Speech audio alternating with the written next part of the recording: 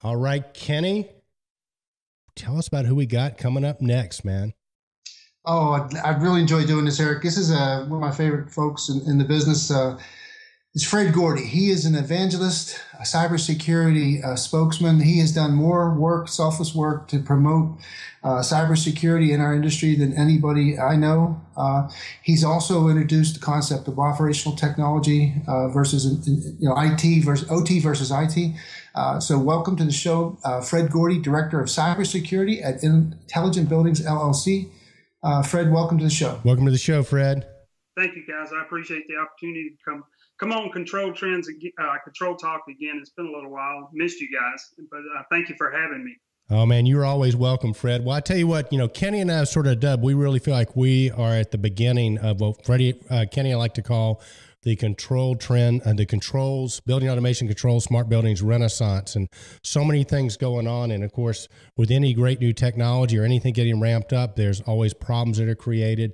Kenny and I've always loved your work. I mean, I think that, you are we think you're the law, man, the long arm of the law, and you're making our buildings safer. So first of all, tell us about the new company and what you're doing there. And then we got questions for you. Good. Well, I'm excited about this. I got an opportunity to move over to Intelligent Buildings with Tom and Rob, and those guys have embraced me, and they've embraced what I've been working on for the past 5 or 6 years, and also the extracurricular activities like Control Trends and Control Talk. They're all on board with that. Just a little quick thing about Intelligent Buildings.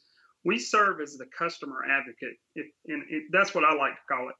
But basically, it's at a higher level where you're working with systems across all systems and not specifically just any particular system type, plus really genuinely putting smart buildings together and working with the FDD part of it, analytics, so on and so forth.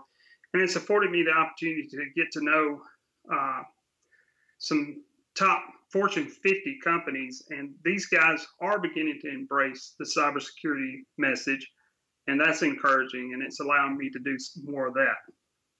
No, it's really cool. Well, we met Tom Shurtleff and Rob Murchison at many of the meetings, and I'll give my take on these guys because I think you guys serve an invaluable role, and as a customer advocate, what that really means to me is in one of the first presentations I heard these guys make, Fred, was they talked about the fact that you got to get everybody on the same page, and they got to get everybody aligned. And I think that's among, one of the core competencies you guys have, because without alignment, you're just not going to be able to make things work, no matter how good the system is. So those guys are great at that. And I tell you what, dude, we've known you through a couple reiterations. We started off with the kinder general or Fred Gordy. It was a little bit like we got this issue out there and you're trying to get people's attention. It's a little bit like, you're sort of pointing a little bit and maybe putting a little bit of warm water on the face, trying to wake them up. But understand that you've sort of begun an edict that forget the warm water, Ken. Forget the warm water, Fred. Get out the bucket of water. So cold water, Cold right? water, splashing. Yeah. Yes. Well, I mean, the thing about it is everybody, I believe this sincerely, everybody realizes we have a problem. And I'm all about analogies, and sometimes it comes across, I like to try to put it in terms that people understand. And I don't know how else to say it, but, when we hear something on the news about, say, something bad happens in another neighborhood, it's robbery, it's a murder, that kind of thing, we always think that's sad, and we want to watch our homes. But then we also think, well, that was in another neighborhood. That's kind of the mentality with the cybersecurity thing, is everybody knows it's a problem, and they really don't want it to happen to them, but they feel like, I think sometimes what they do is they look at it like, well, why would anybody want to attack me? Well, another thing that came to, as I've been going through this journey, you may not be that big company, but you may be a third-party vendor to a big company, or a third-party vendor to a company that supplies a big company. And the bad guys are just looking for any avenue to get in. Now, they may not do anything to you, but hate to pick on the guys, but if we take Phasio, they use Phasio to get to target. So it's time for us to, this is my approach now, is I'm, as part of my role with intelligent buildings, but also just what I do is I'm using more and more tools to continually see how bad off we are. And it's not getting better, it's getting worse. I'm able to see more now than I used to with the tools that I use. And so, yeah, my approach is going to be a little more aggressive now. Well, that's really cool, Fred. Well, listen, off air, you mentioned the C word, and Chinese, and so look, can you show us a couple of these tools and maybe a couple of things that you got going on? Absolutely. All right, let's take a look. All right, so in this effort of searching for things, you guys have all heard me talk about Shodan, and Shodan is still a very viable tool. I use it. You can find a lot of things, but what I've found is there is a couple of other tools. The one you see here, I'll get to in just a moment, but there's another one called Census. And I'm going to have all this on Control Trends, so if people want to look at it a little more in detail, I'll show them.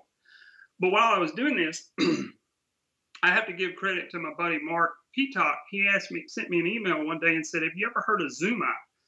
And I hadn't. So I started doing a little research, and I found them.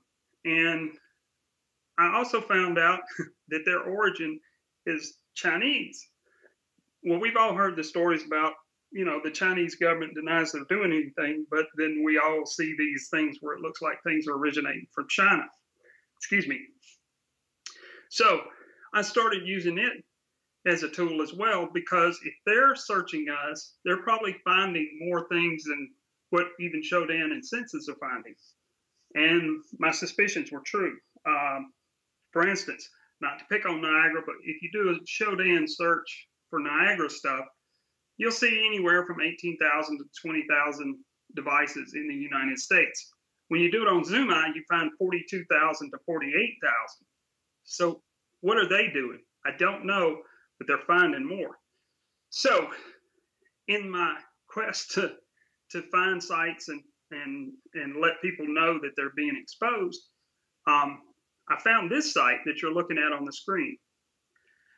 Notice they have a nice little handy, and I pointed out, it says link to login page. You click that button, and it'll take you right to the login page. I've got it redacted or covered up, but that is a government defense contractor's web supervisor. Oh my gosh. And that's scary. Yes, and they make, let's just say, warfare devices. Okay. Now, also, Tritium has done a good job about trying to beef up their security, and they have. But if you look there, it says, I've got it highlighted, 3.5.41. Well, I hope all of us remember that was the last of the very insecure versions of Niagara. So, so not only is it an exposed government defense contractor, but they're running a known vulnerable version. Now, this next page, I wanted to go back and see what Census had. And as I mentioned before, Census is another tool that I use. So I put that IP address in, and Census had some good information about it. But if you'll notice right under the Niagara Tritium Fox, it says, has contractor info. What I mean by that is the station name is actually the defense contractor's name. All right, so I decided to see what else Census had on it. Down near the bottom under there where you see Get View Page. Now this is going to be a little shocking to you. This is what it yielded. And I couldn't get all of these screens on one page. This is, I know it looks like an eye chart, so I pointed out some things here. There's the server name, what operating system it's running. It's also got the RSA. That's the, if you're familiar with that, that's a security algorithm that people use, and it has it there. Has the host ID, but it also has the internal IP addresses of this system. And interestingly enough, it even lists who set up their wireless network, the vendor, and it gives the name and the email address of the guy that did it. Yeah. So, the Chinese are hunting for stuff now actively. And real quick, just some other things that I found. If you want to take a look at this real quick. All right, this is a data center that I found. And we've all heard the term backdoor. Backdoor basically means there's a common username and password that everybody knows. Now, this doesn't have anything to do with the defense contractor. This is just some other things that I found. There's a Liebert Challenger, which we know is a crack unit. And I wanted to see if Liebert was still active, and it was. And then once I did that, now I can edit the set points inside the crack. And if I want to, I could run them up high enough. And because the temperature climb in a data center can cause servers to shut down, I could, just by changing set points, shut a data center down. Another thing that I found is there's a protocol called remote desktop. And what that does is that allows you to remote into a machine. Well, a server I found had remote desktop enabled. And I didn't do this. It was actually posted on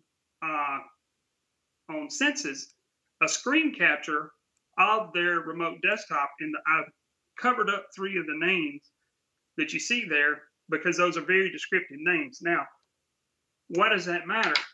Well, if we've ever heard the term phishing or spear phishing, that means if I know somebody, spear phishing especially because it's a directed email, if I know your name and what company you work for, I can play around with some email addresses and send you an email that seems like it should be for you. And if you click a link, now I'm inside your system. Yeah.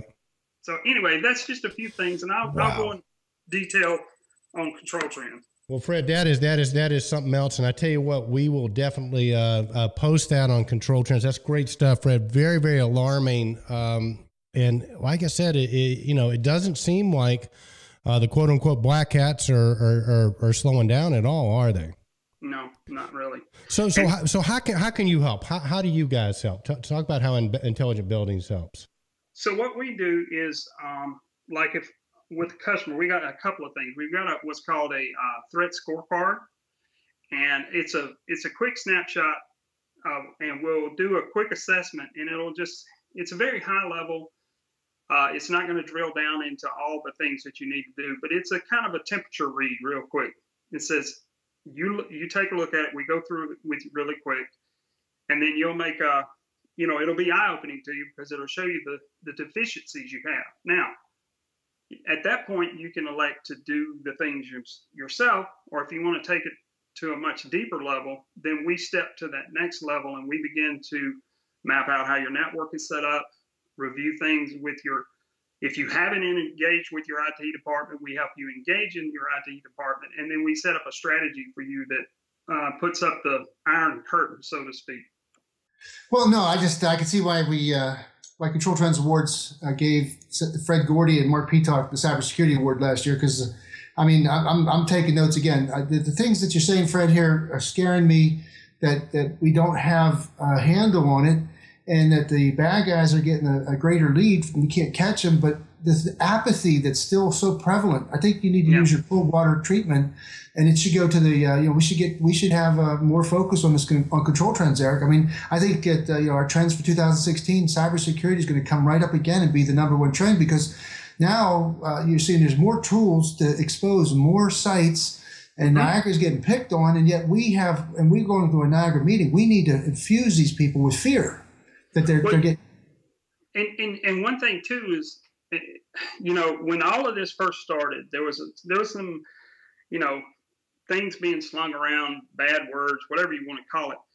But let's take a step back. Something that even if you're not an integrator, you would realize is, remember the years ago when there was Windows and Mac, and there was all of the Mac people, which I have a Mac. I've got Windows machines as well. But the Mac guys were saying all the stuff about Windows is vulnerable, so on and so forth. The reality is Windows had the largest share of market. So who are the bad guys going to go after? They're going to go after Windows. Well, I even use this term when I'm describing what is Niagara. Niagara is kind of like the Windows of integration. they have a pretty large footprint, whether it be Tritium, Schneider, whoever the case may be. There are Niagara systems out there. Honeywell has them, Johnson has them, so on and so forth. So who are they going to go after? They're going to go after Niagara because that's the most prevalent. Makes a lot of sense. Yeah. Makes a lot of sense. Fred, let me ask you a question. Is it possible, we do live streams from Stromquist and Company all the time. We would love to get you on. And if our Control Trends community is interested in this, please reach out in comments.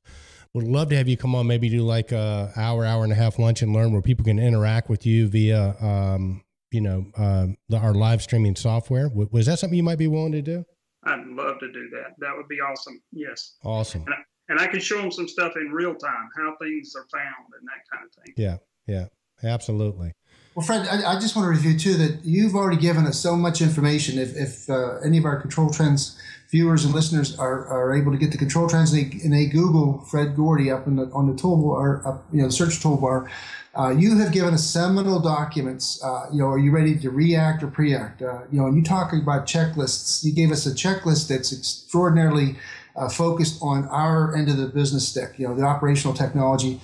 And that's the stuff that turns off and on versus, databases that have, customer information and files and, financials and medical histories. We're talking about things like you just said that can turn off and on. You can take over a building and you can really create damage to it. It's time to react more like, it's not a question of if, it's a question of when. And you've said that you should already have your statements made, who to go to. If we do get hacked, this is what we're going to say. So, I just want to remind everybody that you're given this information. The seminal documents are there, and you're going to continue to post more to it. So, what can we do to help get more involved? The thing is we still got some maturity in the product lines and things. I will say that Link Springs has CyberPro, and that's proven to be a good piece of hardware to use. However, I don't know how to say it any plainer. The reality is you've got to take stock of yourself, your company, your people, and make your people, let's don't use that term. Help your people learn that they are as much a part of IT as the IT guys are, because the whole is going to come through a person more times than not. You can put the walls up, the firewalls, you can put everything in place. You can have passwords that are 128 characters long. But if somebody is negligent and leaves that information around, then all of that stuff goes out the window. Nothing you can do with your IT. So it's people first. But then also almost parallel, the survey that we do, there's some questions that the answer, it's multiple choice, and the answer is, I don't know. Well, to me, that's the worst answer you can give. If you say, I don't have a firewall in place, or do you have a firewall in place, and you say yes, or you say no, well, no is not good. But if you say, I don't know, then what that tells me is you have no idea how your system's configured. You got to know that. You got to know how to defend. You got to know what your borders are so you can know how to defend them. Well said, Fred. Well, listen, buddy, we are going to have to hop off here for now, but thank you so much. Can we get you back on this show? We'd love to have you come on at least once a month. Keep us updated. Absolutely. Right. Thank you, guys. I do appreciate the opportunity. You bet. Our guest, Fred Gordy from intelligentbuildings.com. Check them out. Fred, thanks again, buddy.